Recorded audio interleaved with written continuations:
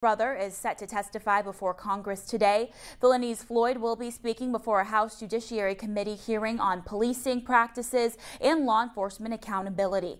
Last week, he spoke with both President Donald Trump and former Vice President Joe Biden. He said the president didn't give him a chance to speak and that he and Democratic presidential nominee Biden have been in constant contact. There will be several other witnesses during the hearing, including the sister of a slain officer. And there's been